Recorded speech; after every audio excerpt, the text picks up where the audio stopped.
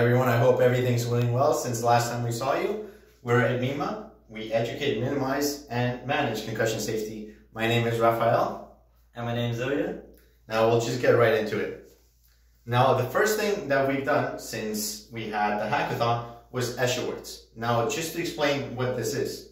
Escher Words help students financially and with support to create new innovative solutions, devices, and technology that help the Canadian society and just to make the world a little easier to live in, right? The first stage is the interaction award.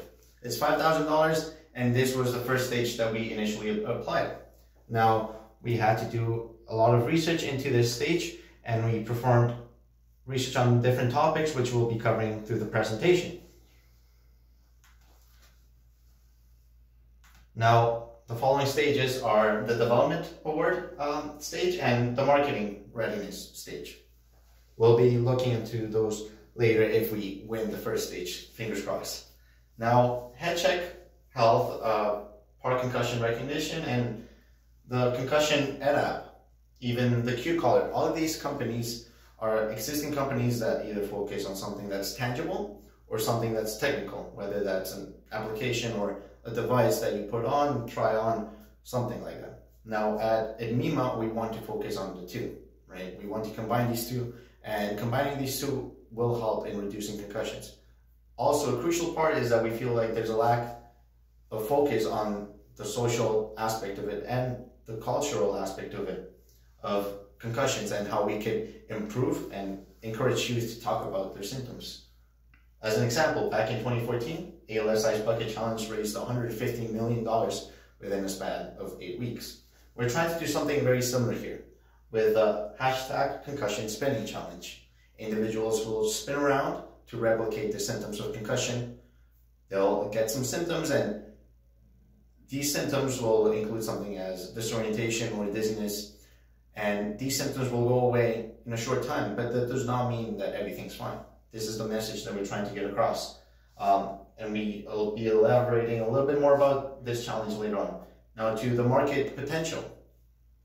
And to the fun part. Canada's youth sports economy is currently dominated by travel teams and national tournaments, sports equipment and coaching, medicine and new smartphone applications, which has amassed a whopping $8.7 billion industry. And the next steps that Edmima plans to take in the following months is to perform interviews with 50 players, 40 professional athletes, and 15 healthcare clinic professionals, as well as conduct surveys that will address two particular groups, the players and the professionals. From the players' side, we will address topics such as education and communication, while from the professional side, we will talk about addressing management and informing the players about Rowan's Law. And to talk about the Canadian economy, over the course of the project, we will be researching into methods of prevention as well as identifying concussions prior to permanent brain damage.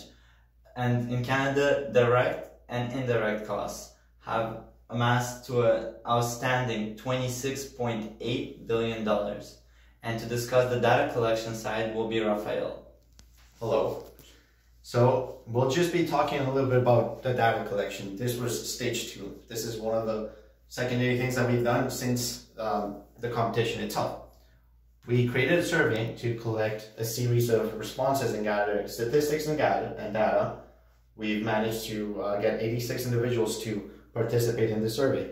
We gathered different information corresponding to the questions that we wanted to be answered. We'll be talking about these in the presentation. For example, one of them, how long have you been dealing with symptoms? Now, more than 50% of people said that they were dealing with symptoms for more than a year, which is a long time. Another of the questions, what post-concussion support do you think you could have benefited from but did not receive? For example, general support from doctors, more information about what vitamins to take, and what post-concussion is, and how to manage them. Furthermore,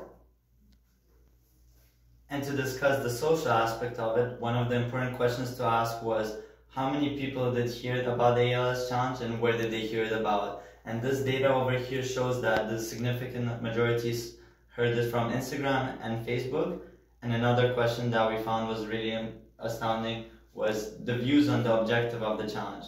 One of the testimonials over here in particular mentioned the awareness and the increased funding for research for it.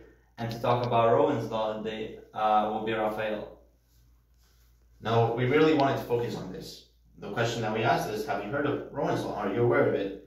22.1% said yes, which is not a lot. We want to increase the number in order to apply our social movement in order to continue working with Rowan's Law. Now, we believe that building a partnership or mentorship with the Rowan's Legacy Foundation will help us with the concussion spinning challenge and to move forward.